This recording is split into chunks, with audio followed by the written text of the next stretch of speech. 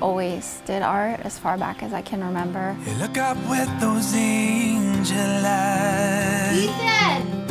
I remember what I'm fighting for. Oh, the victory cannot be denied.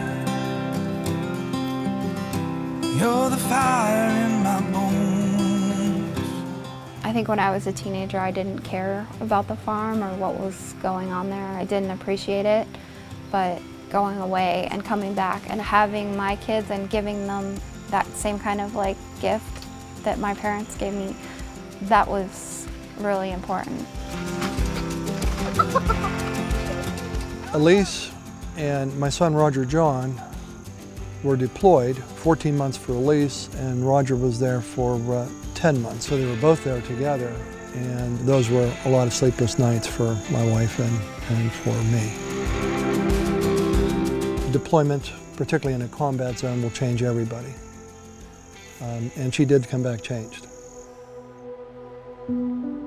Elise always has had an independent streak, always has marched to the beat of her own drummer. Art is this physical act that allows me to work through and untangle and unpack. The experience of going to war is this timeless experience.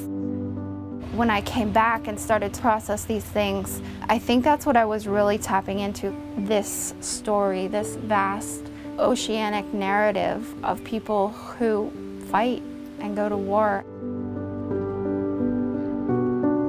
My dad was always a natural artist. I saw that in Elise immediately. His creativity and his ability was innate in her. Even though I had that art in me, I knew I could always come back to it.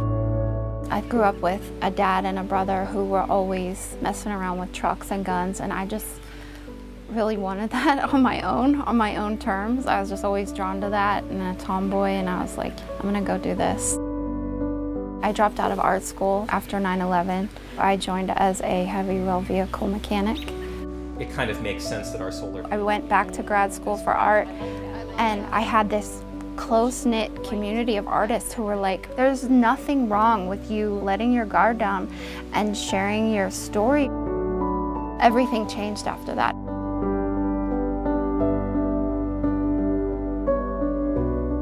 The art that I make now, post-war, is very different from what I made in art school before I joined. This piece is the piece that was done for Rethink Vets. I called it the thing that we use to hold everything together. I filled them with things that reminded me of certain landscapes. And this is just kind of what I imagine if we applied ritual to medicine. This is what I pictured it looking like.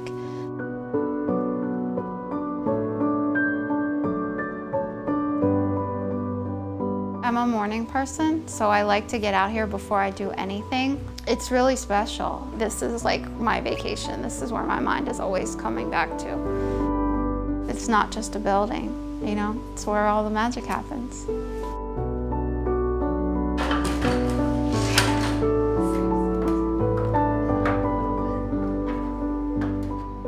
All my experiences in the military and life condensed down into the body. Like, what can the body say about what it's been through, what it goes through? And so my work is figural because I believe in the patriotism of the human body. I think this is the last refuge of individualism. It's the last place where you're truly free. I've just been putting portals on everything. It's not enough to just make work and pile it up in the rafters. I want to share it with people, and I want to make connections. I think being an installation artist kind of goes hand in hand with that, because it's not just about art on the wall. It's about how it smells, how it feels, how it looks with everything else around it. It's using all the senses. I love the way my kids smell after they come in from being outside.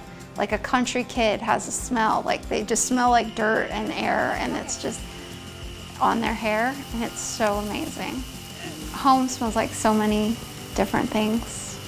It's just like nothing else. Every day when the sun rises, I feel love beating